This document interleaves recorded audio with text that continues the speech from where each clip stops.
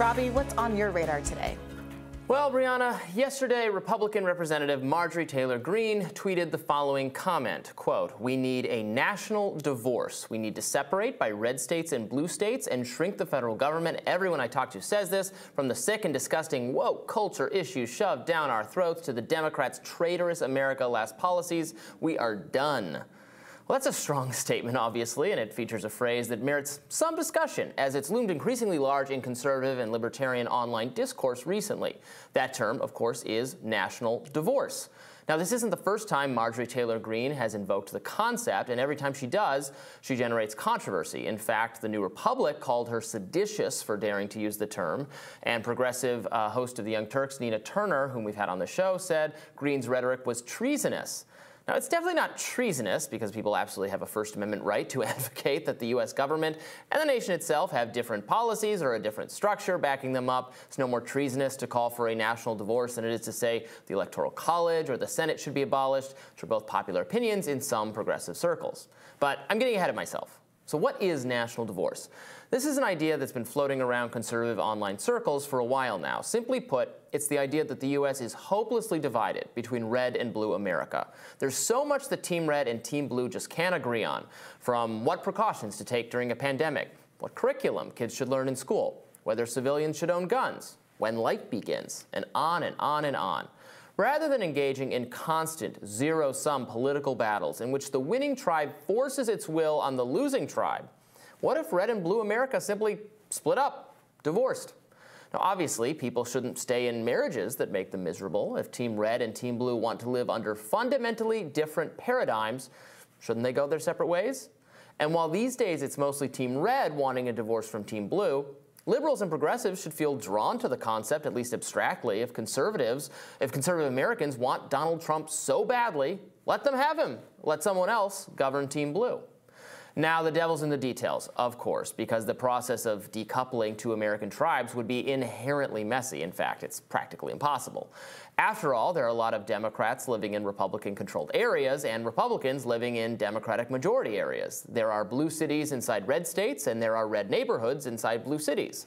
Should every county in America be its own country?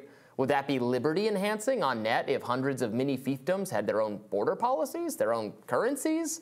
What about Americans who don't hold views that neatly sort into red America or blue America? National divorce has some appeal among many libertarians, but as a libertarian myself, I don't feel particularly drawn to choose a side, an issue that Zach Weissmuller, my colleague at the libertarian publication Reason Magazine, often raises when he's discussed this issue in the past. In fact, Zach is so knowledgeable here that I've invited him to join us today to further explore whether national divorce is a helpful framing for advancing the ideas of individual liberty. Welcome, Zach. Thanks, Robby. So you did a great debate on this subject with Dave Smith, who's a libertarian comedian and podcaster and commentator. And you took the view, a view I'm drawn to, that this is maybe the wrong word to describe. Like, it's a harsh word. It's an unpleasant subject. Yeah. Even when it's necessary, divorce isn't a fun thing. So I'm like, well, why did we choose this framing? Even if we like the underlying concept, why is this the right way to describe it? But why don't you give us some of your thoughts on the subject? Well, yeah, the type of tweet that Marjorie Taylor Greene put out there, it really exemplifies my problem with the rhetoric of national divorce. It falsely divides Americans into these two hostile tribes, Team Red and Team Blue, and those two tribes just so happen to align with the bases of the two major political parties. And I, like you, stand outside of that false dichotomy, and actually so do most Americans. If you look at public opinion polling, if you look at partisan affiliation, which is, so people are disaffiliating, the rise of independence has been a trend for over a decade.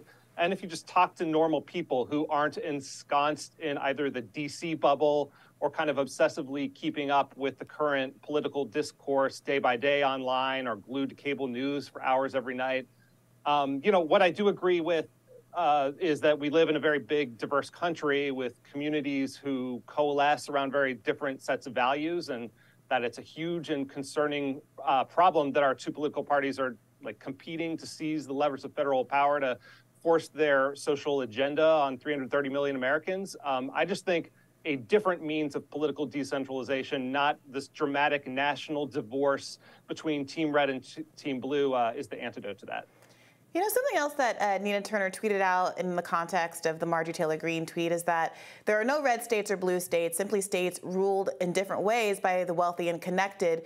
We don't need a national divorce. We need class solidarity. What do you make about the left argument that a lot of these, blue-red issues, including the focus on some of these culture issues, something that the liberals have historically done as well as conservatives, arguably to distract from the overwhelming consensus among working class people about what needs to be done on an economic basis. What do you say about the argument that we need more of that, more class solidarity to resolve the tensions that are brewing in this country?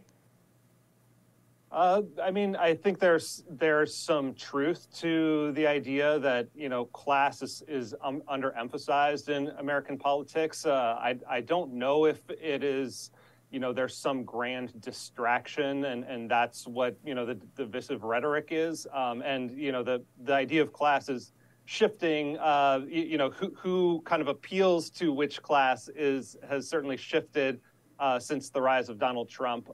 But yeah, I mean, I think that, there's something to that analysis, even though I'm, certainly not an advocate of class warfare or really, putting Americans into any sort of hard and fast groups that create this political tension solely, I see, for the purpose of partisan advantage.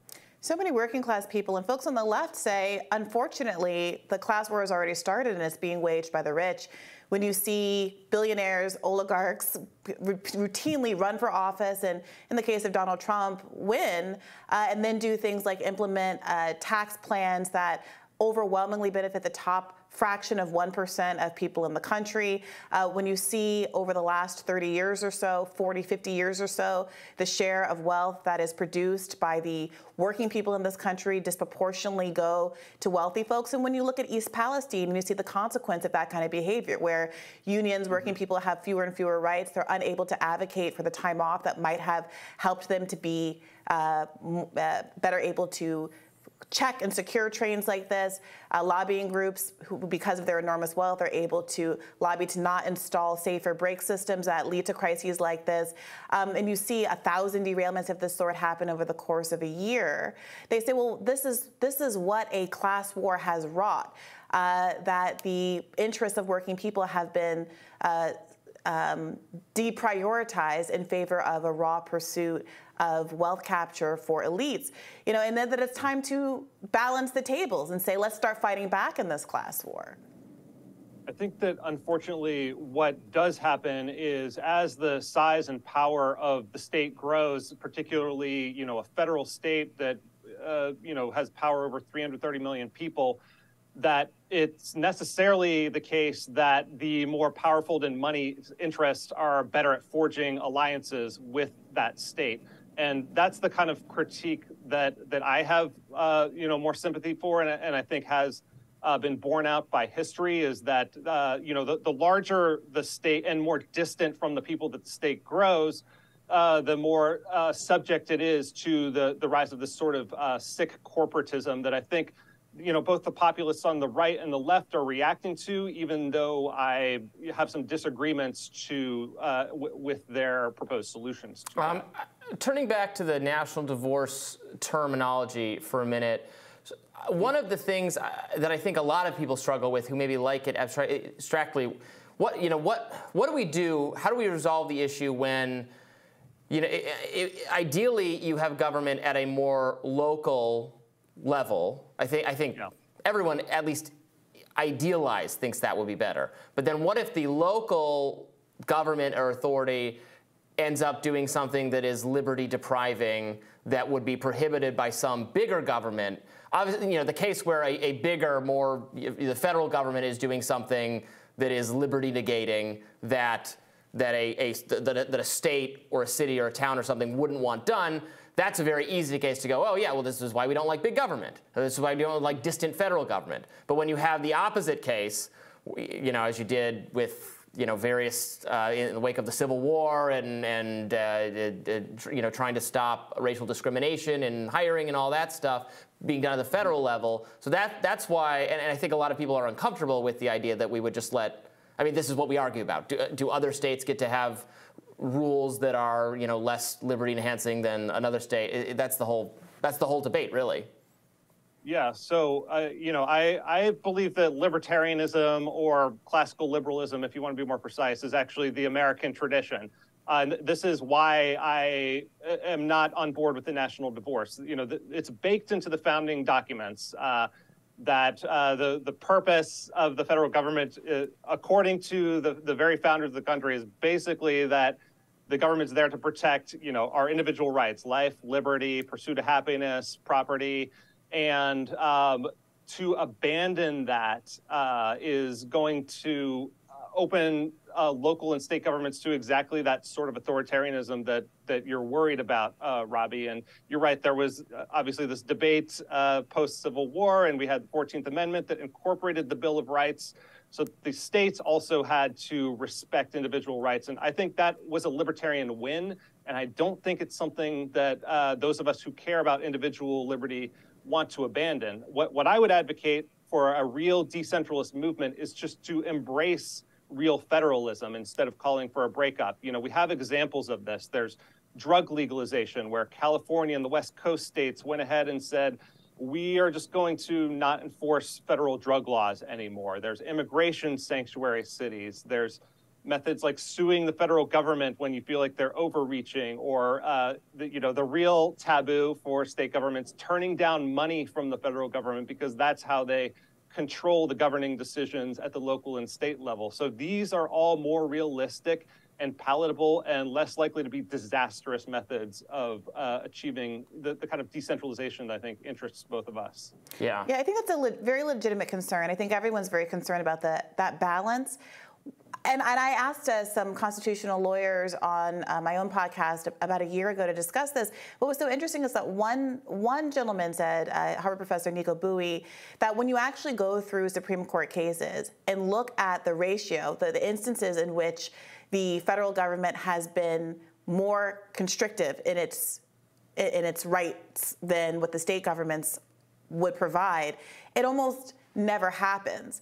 And so this, to your point about how incorporating the Bill of Rights into the 14th Amendment was this kind of libertarian rights protecting, rights expanding move, that the concern that that the federal government is going to be the one doing the overreach and the state governments are going to need protection from that somehow is actually really overstated. And some of the worst Supreme Court cases that we look back on with a lot of regret as a country are in the other direction, and on and on. I think this is what a lot of people on the left are concerned about, is that the arguments about states' rights are often states trying to impose more restrictive, more liberty narrowing rules on the population.